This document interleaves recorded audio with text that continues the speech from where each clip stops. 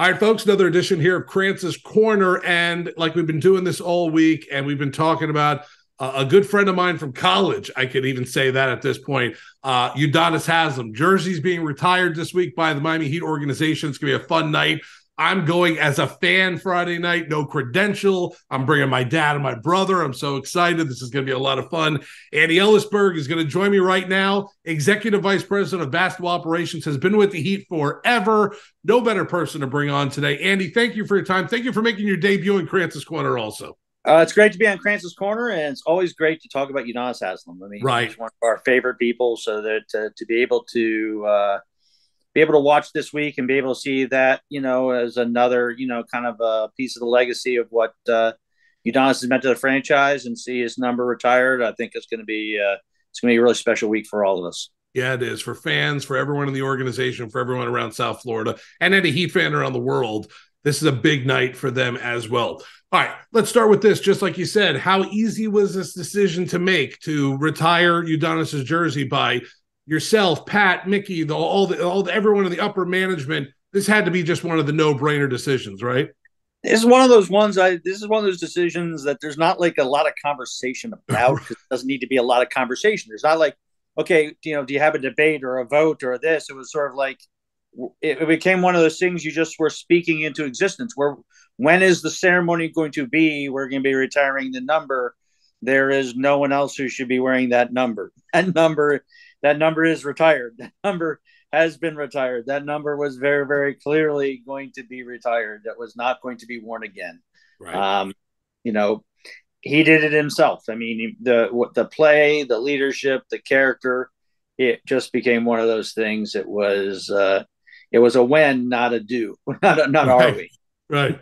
I figured that was the no-brainer, just kind of decision made by everybody. And I guess another one would be when Udonis decided this was it, after 20 years of being with the franchise, to get him in some capacity inside the organization, Vice President of Basketball Development. I couldn't think of a better title for him, and to be with the guys, to be with everyone upstairs, but to also be engulfed with the players too, and Coach Spoelstra.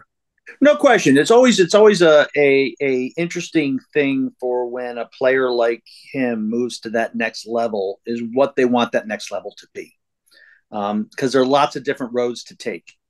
And I think they're mindful of how they begin that next life. The thing about athletes that's unusual compared to everyone else, you could have an exceptionally long career as an athlete, and you still have more than half of your life to live after it's over. And that's not really true about, sports executives or broadcasters or coaches or actors or executives or teachers or people in a lot of different professions. But, if you have a 20-year career, which is exceptionally long for an athlete, you're in your 40s. Right. That's still a lot of life to live. And so you got to decide what the next path is. What is it you want to do? How you want to be, and for Udonis, it said how much you want to be involved, how much you want to spend your time with your family. And so, it really became, for him, trying to get a little lead from him is kind of how he wanted to do it and how he wanted to begin that sort of next step, recognizing that this may be the next step for now, and he may, may morph into different things going forward, and sort of taking the lead from him as to kind of how he wants to begin that next step. When you're a player and you live under this life of the time and the schedule and the games and the next season and everything else, sometimes I think when players leave, they want to step back from that a little bit. His family has done incredible sacrifice. A lot of nights and weekends that he wasn't there. Lots of games that he didn't chance to, for his sons, and his not didn't get a chance to go to. A lot of dinners missed. A lot of family events missed. Birthday parties. Lots of things missed. When you get out of it, and you may not necessarily want to miss all of them that way, and so you have to find kind of what the next way is. And the one thing was very clear is Udonis wanted to stay involved. He had his connections and the pieces to it, and I think the competitiveness and that piece to it, I think it was very important for him to be involved, and then it just becomes finding what's the right path for him, which may not be the right path for someone else. I mean, we have a number of guys, former players who are part of the organization, obviously Alonzo and John Crotty and Keith Askins. I mean, there's a number of players, Karan Butler and Malik Allen, who have kind of made the move into the next phase of it. They've all had different paths. They've all done it different ways. So you have to find the way that's right for them. No, absolutely. And you never know where a guy wants to go or wants to do or how much he wants to be involved, like you said. And Udonis, to me, I mean, it's a lifer until he can't do it and can't walk anymore. And even at that point, he probably still wheel around the arena to help out with what he can, because he's just one of those guys. And has been forever too. Like I said to Andy, I've known him since probably 99 in college. You know, we used to play NBA 2K in my apartment for like $20 a match versus other people. Like, it was, I've known him for a very long time. So seeing him, and that's what brings me to my next thing I want to ask you. 2003, 2004 training camp. When I walked in there, that was my first year. WQAM gave me the full season credential to cover the team. And I walk in, and Dwayne Wade's a rookie. I think Jerome Beasley was just drafted by the team also. And Udonis came over from France trying to look for a team. And I saw him in the locker room, and we were just so shocked to see each other, because I was so happy to see him and so happy he was back here.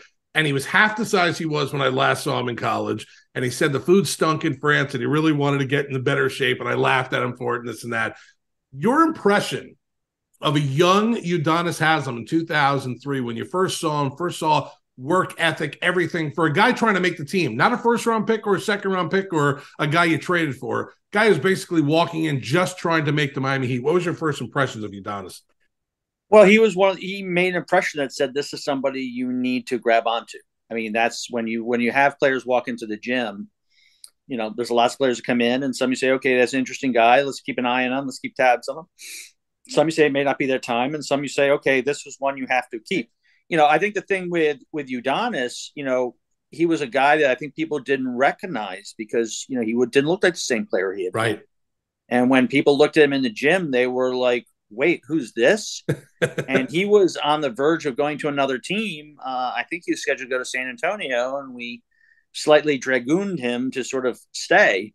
And, you know, because he really wanted to be here. Right. And one of the things with Udonis that I think that people don't focus on, he was the first really child of Miami to join the Heat. He was the first player that was raised as a Heat fan. Right. You know, he was 8 years old when the Heat started playing. He had a life, you know, so when we first started playing, you know, there's a lot of people who were Heat fans who had been fans of other teams. Right. Because, you know, we were a new team, you know, and that coming in the late 80s. And Udonis was that first generation of players who were born and raised Heat fans, grew up watching us play. And so for him, the opportunity to be with the Miami Heat, he wanted to be here. And so when we had the 50-50 opportunity, us versus San Antonio, he came on to us, and it was just for us to make sure we didn't mess it up. And we kept him. And so we've worked at each of the point in times, we've worked to find ways to make sure he was here, because, you know, he was here truly body and soul. Right. Yeah. I mean, this guy bleeds Miami Heat, bleeds the city of Miami, everything in general. He engulfs this entire kind of culture that we always talk about down here. Part of the reason why that word gets used so much is a guy like Udonis himself. I've heard Shaq on podcasts. I've heard Dwayne talk to the media. I've heard LeBron talk. I've heard all the guys that Udonis has played with, especially Mike Miller, who's played with him a couple times, talk about the fact that he's not only just a great teammate, but he's a great person in general. And he's great around the team, great around people, great around everything at this point. Do you have a Udonis story from all this time he's been around? Something that maybe not a personal one that you want to get into, but just something where it bleeds Udonis when you tell this kind of a story, that it would be something about him. Well, the thing with Udonis, the story that I kind of remember was that, you know, what happened really in the Indiana series when they hit Dwayne. Right. And that series was a very, you know, kind of physical series all year long. And we had said to the NBA, said, hey, you know, there's, you know, a problem here. You got to take a look at this. This thing's getting a little bit sideways. And sure enough, into the series, there's a bunch of times that the players ran up on us, and they were trying to sort of turn it into something a little bit more. And guys sort of tried to avoid it because we were trying to win. And in that series, when you look back at the video of it, Udonis, they hit Dwayne. Right. And Hansbrough and Lou Admonson do like a low five. Right. and you watch the tape of like Udonis looks at Dwayne, looks at the low five, looks at Dwayne bleeding, looks at the low five. And my understanding is he went back to the bench and Dwayne said, "Don't do anything." And Udonis was like, "Nope." And sure enough, 2 plays later, he lays out Hansborough. Right.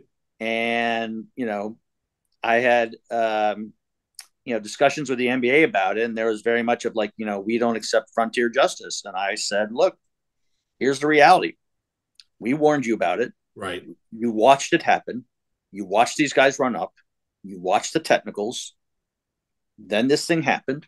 If you don't do something about it, the players are going to do something about it. Right. And sure enough, Udonis did something about it. And, we would go back, we win the series. He's not able to play that game. And the players all took on themselves to grab the game ball and sign it and bring him. He was on the plane waiting for us because we were going back to Miami if there had been a game 7, which there wasn't. Right. And they presented him the game ball, because he had stood up for his teammates. And that's obviously the most obvious one.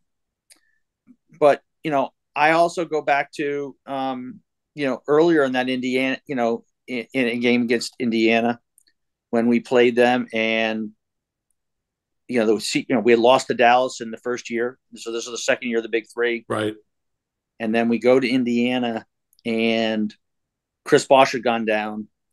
We lose. We're down 2-1, and we're playing Game 4 in Indiana. And this is one of those days where we kind of had an off day. Everyone kind of went there in their own way. I think Dwayne went to University of Indiana to go see Tom Crean. Right. Guys went to movies.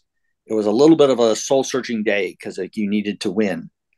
And that game, we came back, we won Game 4, and it was 3 players that kind of really led the way. 2 of them you would expect, Dwayne, LeBron. Right. And the third one was Udonis.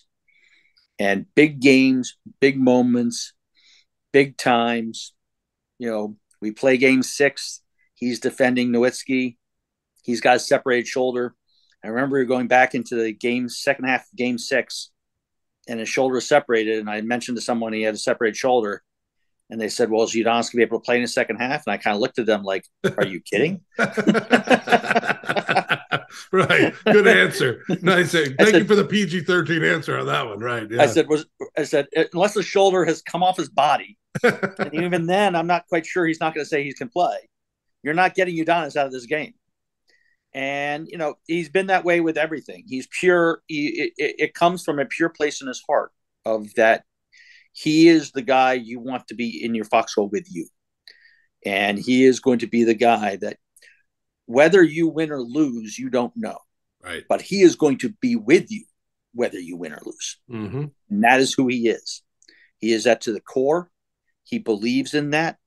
And he's been that really, for his city, for the Canes that he loves, for the Gators that he loves, for the Heat. He has just been a all-in person who it is an absolute pure love that he has. Is he cantankerous? Yes. Is he grumpy at times? Yes. Is he going to be difficult at times? Sure. But it all comes from a place of absolute pure love. Right. You said it. You just said everything. If I could go back and replay interviews with some of his buddies, with his old coach Frank Martin, with anyone, it's the same. It's like the same thing from everybody on Udonis. It's amazing to hear that, because then you could understand why he's such a genuine guy and why everyone thinks that. It just about him, about his aura, about everything around him. All right, last one, and I'm going to let you go, Andy. Culture only happens when you win. You can't have culture if you don't win. You have to win. You have to be a good team. You have to go through adversity to get there. 2006 is when it happened, I think, for the Heat, where they won that first title with Shaq and that amazing team that was put together. Shaq still says, we wouldn't have won without Udonis. We wouldn't have won without this. I love when he says that kind of stuff. But 20 years later, that word is being overused by everybody. But I think it really, for us down here, anyone from South Florida, really started with that Heat team. Is there a better face when someone talks about Heat culture or the culture of this team, outside of Pat, who came down here and changed everything for this organization and just changed the way we look at winning? because Pat really came down here and did that. When he promised the parade on Biscayne, I think we all jumped up and down hoping that would happen, and he made it happen. But the culture thing started with the players and with Pat. Is there a better face, a better kind of, when you talk about it, than Udonis at this point? Look, Udonis is a pure face of it. And the Heat culture, I actually have it beginning a little earlier. I have the Heat culture really beginning if you look at the Alonzo Mourning, Tim Hardaway team. Right. I'm with that. There's that team that didn't win a championship, but has been a part of all of our championships because they really established a blueprint for how we played and how we were as a team. And we've gotten more talented teams than maybe that team had. We've had guys who are able to maybe do a little bit more, and they've had more success at what it is. But the foundation of how that team played and what that team believed has been there. And there are many, many culture carriers of that who have done that. Udonis is one of the, prime examples of it. Right. And one of the true ones of it. And people throw the word culture around a lot, and it's an easy word, a nice word to have. The reason why it resonates with us is because it's real and people believe it. Right. Whether we're right or wrong, that's for someone else to decide. But we all believe it. There's a reason, the Miami Heat culture is something that we believe and that people believe it. And the reason it works, it has from it, is because there's a belief in it. And we believe that there's something about the Miami Heat that is just special.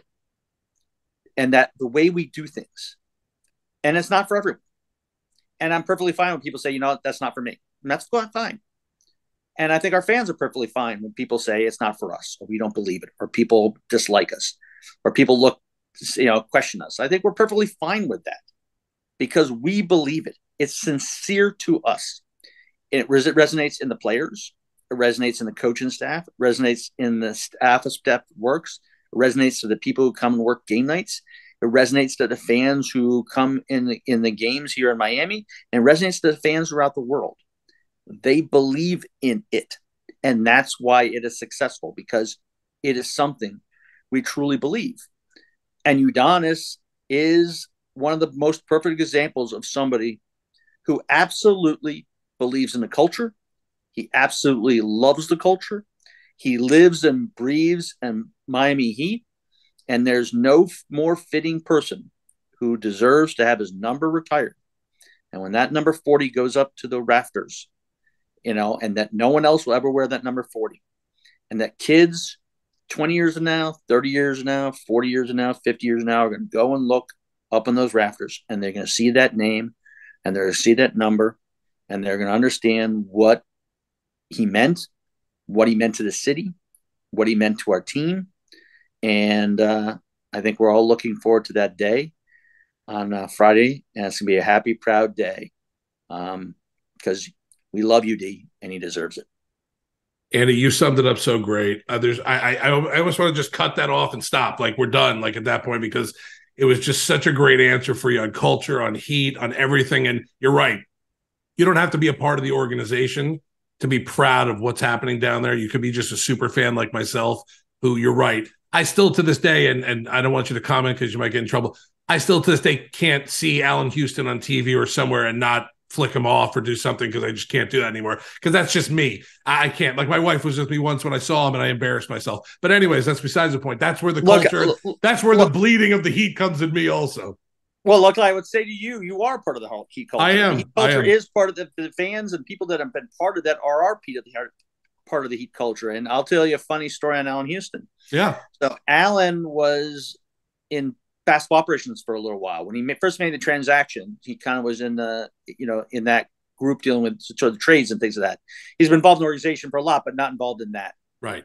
So now this is maybe 8-10 years after the shot when this happened, that he had become part of that administration. So one day after a game, I want to chatting to him because, we have business we have to talk about, of course. That's, we have a basketball business to be.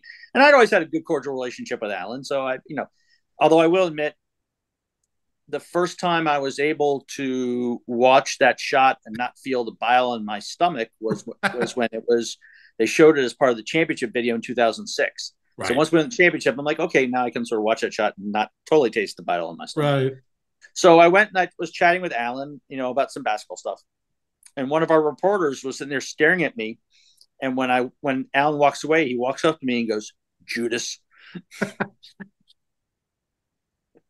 I was like, okay. Oh my God. I get, but I get it. I totally get it. Andy, if I saw that from the crowd, I would have been like, Andy Elisburg, what is he doing? How is he talking? I would have done the same thing. Look, that's the beauty of sports. Right. There's a passion and things at sports. And sports gets a lot of bad rap, so which it deserves. There's lots of excesses and things we have and lots of things we do that we don't have great perspective on. Right. But one of the things sports does is unites people. People from all different courses of life will unite on something. People who can't talk about many different things, fathers and sons, mothers and daughters, fathers and daughters, who can talk about sports. And they have that shared thing. And there's certain things that trigger it. Sometimes good, sometimes bad.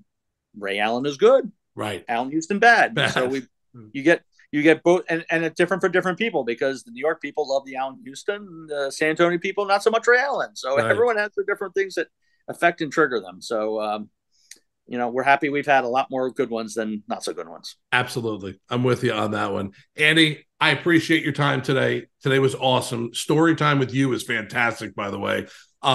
And I'm really excited for Friday night. Like I said, I'm going as a fan. I just want to be in the crowd. I want to be with the people. I'm really excited for it. I know the Heat Nation is as well. I know everyone in the organization is as well. And I'm excited to see that jersey go to the rafters and see it forever up there. It's going to be a glorious moment for all Heat fans out there and for you guys as well. So thank you for that. Thank you for your time today. You got it, my friend. Have a great day, and let's have a great time Friday night. Absolutely. Andy Elisburg, Executive Vice President of Basketball Operations, Heat Lifer, joining me here in a special edition of Krantz's Corner, talking about Udonis Haslem.